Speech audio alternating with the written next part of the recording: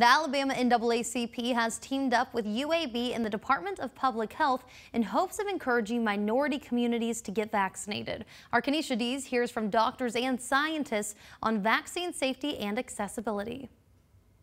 So we've identified 9 counties that we're going to make sure that we're focusing on. The Alabama Department of Public Health hoping to vaccinate some of the most vulnerable counties. Infectious disease specialists at UAB say if Alabama continues the pace of vaccination, we could see 150,000 doses administered weekly in the next month. Anything that can get us to a level where we have more protection before things start to open up widely is just incredibly critical. Some questions include if people who are HIV positive can receive the vaccine. HIV patients, people living with HIV, have been trial participants in at least the Moderna and in the Johnson & Johnson, the J&J vaccine trial. So it's been tested in them. It's actually been shown to probably work in those individuals as well, and it's also safe.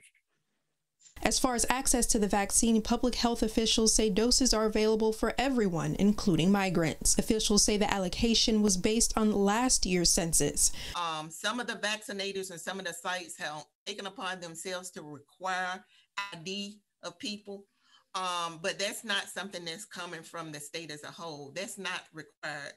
CVS Pharmacy reached out to the Alabama Department of Public Health, sharing that their stores have vaccine available. CVS contacted us today to say that they were not having as many people contacting them as they had vaccine available. I looked online and saw that there were at least 10 CVS stores that carry the vaccine. The closest one in North Alabama in Lawrence County. However, that store is booked. Officials do say to continue to check regularly for vacancies. Putting the Valley first, Kenesha Dees, WZDX News.